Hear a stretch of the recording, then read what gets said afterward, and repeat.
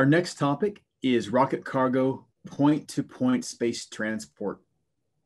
This discussion is going to be led by Air Force Lieutenant Colonel Nara Lad, a 15-year Air Force veteran with rich experience in logistics, materials, and supply chain management.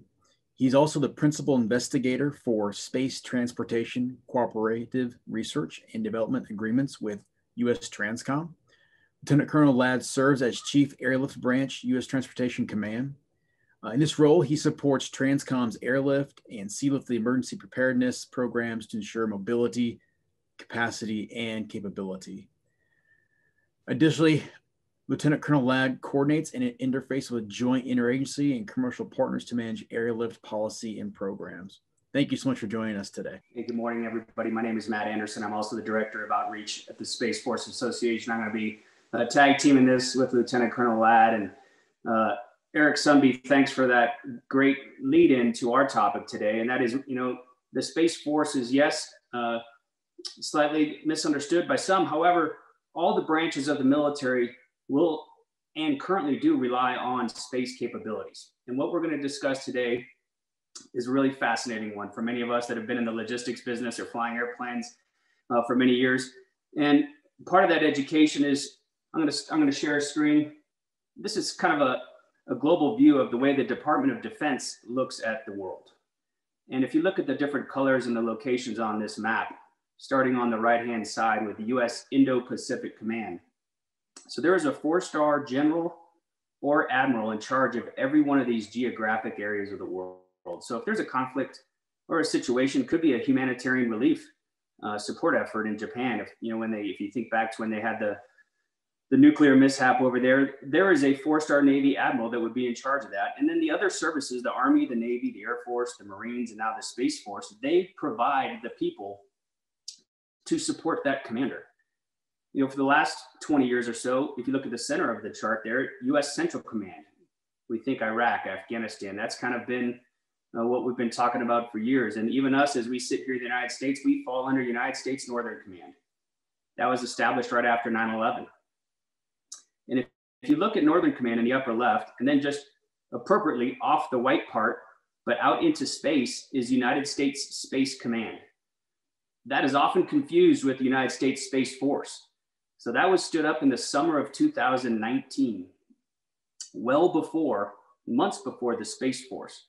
And the reason it's sitting out there in space is it is also a geographic combatant command, just like the other ones, European Command, Africa Command, and Space Command. Space Command is uniquely in charge of everything 100 kilometers and higher from a Department of Defense perspective. So like I said before, you can have a Navy admiral, you can have an Army general, an Air Force general, a Marine 4-star general in charge of any one of these combatant commands. So imagine what service is currently the commander of United States Space Command. Most of you would probably assume it's a Space Force general, or at least an Air Force general. Ironically, he's an Army 4-star general. And he took over from General Raymond, who's now the chief of space operations, who for a while was dual-hatted in that role. But this just shows that it is a joint effort for military operations across the globe. And what we're going to be talking about today is, if you look in the purple on the left-hand side, there are also functional combatant commands. So these are not geographic in nature. Exactly as the word says, it's functional. So you've got Special Operations Command, Transportation Command, Strategic Command, so you think nuclear weapons on that one, and of course, United States Cyber Command. But the second one there is where Lieutenant Colonel Ladd works, and that's United States Transportation Command. So to make it simple, if the commander of United States European Command tells the Army 4-star general in charge of U.S. Transportation Command that the Secretary of Defense has authorized movements of troops, and I need you to move on, the United States Transportation Command's job is to get troops and cargo to all those other geographic combatant commands. Now, it was very intentionally done that United States Space Command was not put as a functional combatant command. It is defined as a geographic. So the commander of United States Space Command could one day ask United States Transportation Command to provide that transport to the space domain, 100 kilometers and above. But what we're going to talk about today is a very unique capability that the commander of United States Transportation Command highlighted in October of this last year at the NDTA conference on October 7th. And that is, just like as the introduction was, it's United States Transportation Command's strategic vision for point-to-point space transport. So I'd like to welcome Lieutenant Colonel Ladd, and I'll stop sharing the screen to turn it over to you. And Colonel Ladd, do you mind just giving us a brief overview to start with this vision that General Lyons announced? And then before it's all over, we're definitely going to open it up to questions from the audience. Colonel Ladd. Yeah, absolutely. Thank you. I appreciate you going over the geographic combatant commands and the difference between them and the functional combatant commands. As you stated, U.S. Transcom, really what we're responsible for is conducting globally integrated mobility operations through all modes. Right now, a mode that we don't have, obviously, is space, and that is something that we are definitely looking into. One thing that is appealing to U.S. Transportation Command as it relates to point-to-point transportation is really the convergence of what we're seeing as four factors. Now, the fact is that the DoD writ large has been looking at space transportation, I think, since about the 1950s or 1960s. But the reason that it has not become a capability that's been useful for terrestrial logistics is because it hasn't been able to converge on what I think are really four factors: cost, capacity, speed, and access. So we've always had the speed of the capability itself. Obviously, there's the onload and offload part of it, which takes some time and is definitely a factor in our decision in terms of what mode that you want to transport material with. Access is definitely an issue that is very appealing to U.S. Transportation Command. As the world becomes, I would say, more contested, it is more and more difficult to move those items. In that example that Matt had given, to support the commander of U.S. European Command, whether it's restrictions on airspace that we can overfly to move cargo, or just other access issues. The fact that you can potentially go vertically up and vertically down removes a lot of barriers for U.S. Transportation Command. The last is cost and capacity. So until now, the capacity available from launch has really been very minimal, at least as it relates to supporting joint logistics, or just something that is useful to move, whether it's personnel or cargo. Obviously, moving satellites into space, that is appropriately sized for the current set of launch vehicles that are out there. And obviously, if they become bigger, then you would want that capacity to increase. And the last is cost. With the expendable launch vehicles that we've been using for such a long time, U.S. Transportation Command would never want to pay for a brand new airplane that you would use once and then throw it away. That would be very cost ineffective, not just for U.S. Transportation Command, but for the taxpayer as well. So as these reusable launch vehicles begin to come online, we're seeing the cost starting to come down to a place where it potentially could be cost effective and increase the decision space for not just our leaders in the DoD, but really for our national level leadership in order to support national security needs. I'll pause there for a moment. Yeah, thanks, Colonel Ladd. And you mentioned access, basing, and overflight challenges. When we looked at that globe, how can you better describe that to the audience? What is General Lyons often talks about that at Transportation Command, how this point-to-point space transport, the vision of this could eliminate some of those challenges. What are some of the everyday challenges as Transportation Command is trying to move troops or cargo around the world? And I think it's an important note, even though we looked at that map of all those headquarters, if you can imagine where the headquarters of United States Africa Command is, it's in Germany. The headquarters for the United States Central Command is in Tampa, Florida. So while we have these headquarters, and you may have heard about that in the last few months, of the location of United States Space Command was in the news a lot. Really what they're talking about is about 1,400 people in a staff job, no different than where is Starbucks headquarters located. It's in Seattle, but Starbucks is a global company. So if 85% of the United States fighting force, the men and women of the armed services, are located in the United States, and a conflict looks like it could begin somewhere else in the world, it's really the adversary looking at the United States' ability to mobilize that 85% of the force. If you think back to 1990, 1991, and to move that force somewhere else in the world. That's a huge opportunity for the enemy to have a vote. And if they can disrupt that logistics trail, it's important. So the access, basing, and overflight. Again, Colonel Lad, can you just give us some examples of, in your career, or just some things that might be a challenge to the logistics network? Yeah, absolutely. As an example, just I guess from a personal standpoint, supporting U.S. Transportation Command as an airlift pilot, attempting to move cargo within just the U.S. Indo-PACOM theater, you can't overfly areas such as China or Vietnam without special diplomatic clearances. This potentially allows you to circumvent some of those restrictions and really meet that immediacy of need for the not just the warfighter, but really just anybody that requires support of U.S. Transportation Command. And I do want to highlight the fact that we do support more than just the DoD. We also support other interagency partners. Does that answer your question as a sufficient example? Yeah, it sure does. And I think one other interesting, if you think of supporting the other interagency partners, one of those that this capability comes to mind is often every year the National Science Foundation, to air quotes, it rents Department of Defense cargo aircraft, C-17s, to move troops, not troops, but personnel, mostly scientists and their cargo, to Antarctica. It's called Operation Deep Freeze. And it is incredibly complicated when you think about the weather, the changing weather down in Antarctica. Most of the airplanes take off usually from New Zealand.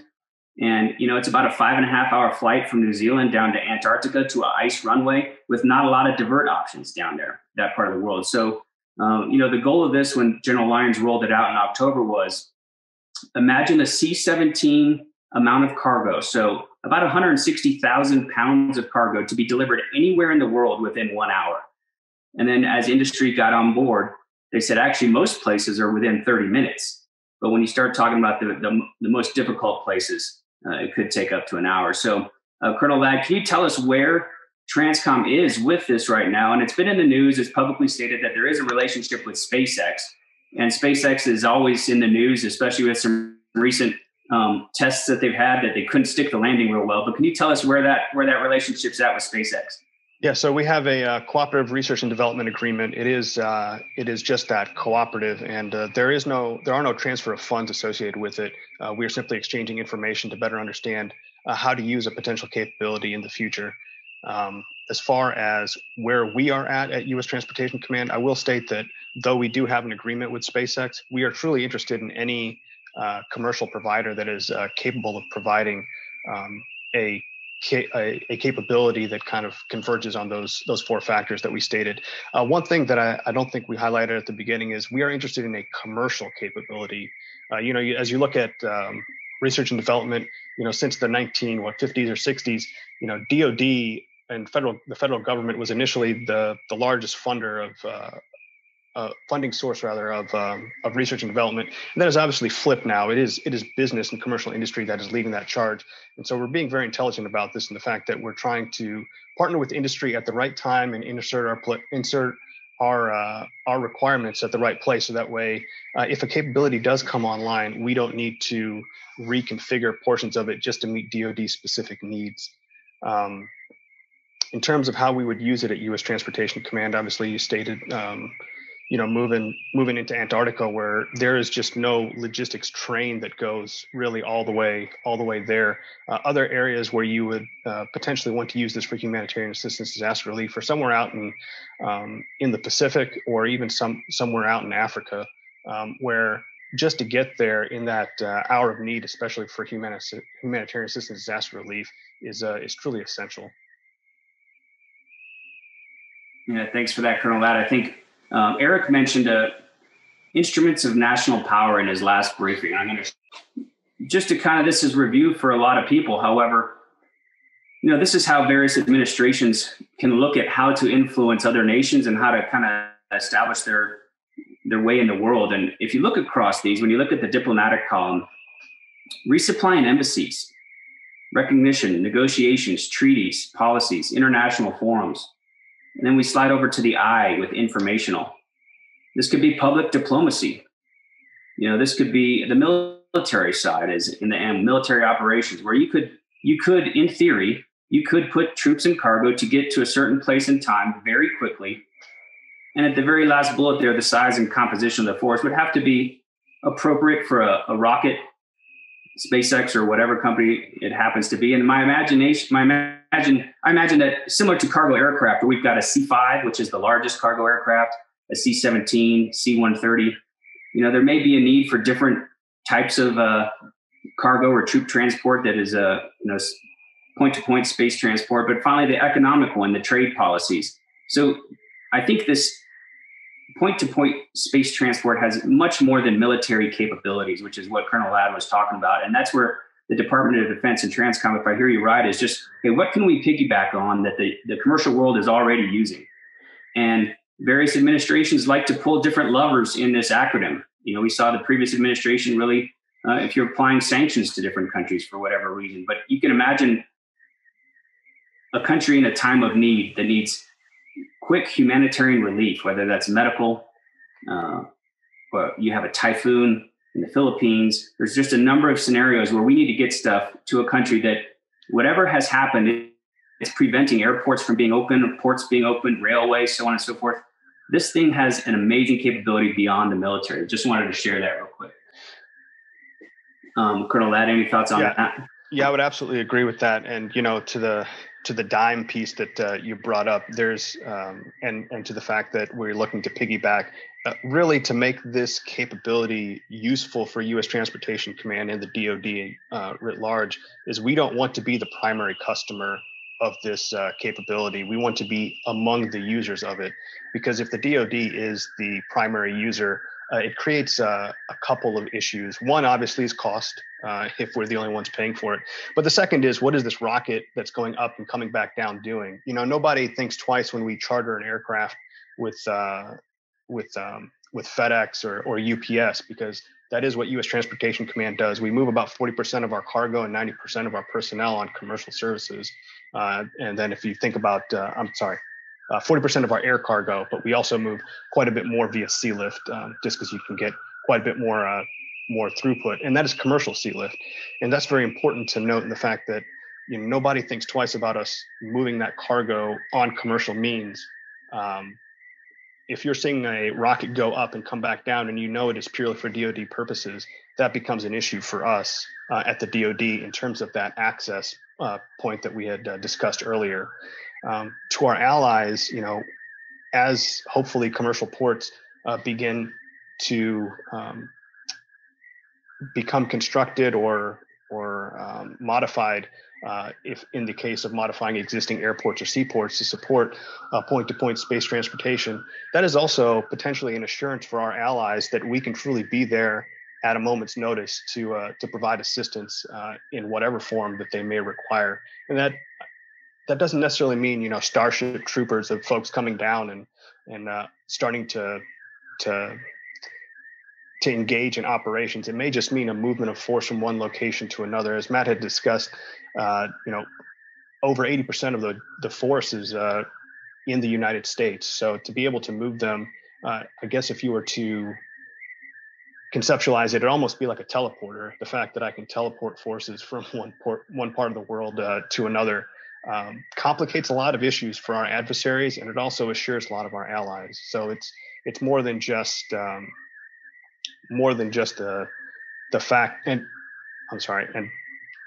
it also provides a large informational advantage in the fact that we could get there in any way that we wanted to, whether it's via sea lift or airlift. But the fact that we used a rocket to transport yourself sends quite a large message as well. Absolutely. Just a month after the Space Force was formed, we saw in the beginning of 2020 the interesting developments that were going on with the country between the relationships United States and Iran, and the killing of Soleimani and Iran's response to that to our troops in Iraq. And we saw the Department of Defense build up very quickly. In fact, Transportation Command moved about 800 troops within the first 18 hours. And I think it was Tim earlier on this morning that was talking about that immediate response force that he was actually part of early in his career. So that immediate response force was moved, 800 of them moved in the first 18 hours after the Secretary of Defense gave the go-ahead. And then 3,000 personnel within the next 5.5 days over to the Central Command area of responsibility. You can just imagine what a point-to-point space transport years down the road for simply deterrence. You can just send a message and say, hey, we want peace. The goal is peace, and simply continue to deter adversaries from forces or from actions that you don't want them to do. And I think that is the goal of United States Transportation Command. That's to project the joint force. So all the services, when we say joint, on a global scale, at the time and place of our elected leaders choosing. When a president says we need to move people, we need to have the freedom to do that. And this capability, still a vision. It's still a vision right now, but we're hoping it becomes a reality. It also presents dilemmas to the enemy that Colonel Ladd is talking about. Hey, maybe we don't want to do that, because they simply having the capability can present so many multiple dilemmas that you prevent that action from happening. But Michael, I think Colonel Ladd and I are looking at the time, we're going to stop there, but we'd be happy to take any questions from the audience. Thank you very much, gentlemen. I really want to stress some of the things that Wolf said yesterday. Nobody wants a war in space, right?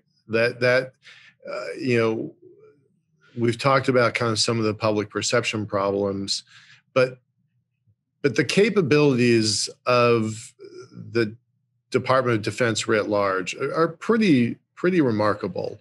I wrote in the chat, I personally would love to see, not wishing anything bad on Haiti, but when they were basically crippled by an earthquake a bunch of years ago, when Puerto Rico was basically crippled by a hurricane not that long ago.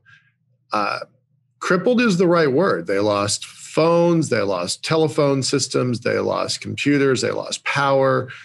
Basically, they were dropped back into the Stone Age in about 24 hours. So what kind of capabilities does this sort of technology provide to folks in need? Colonel Ladd, I'll give that to you. Yeah.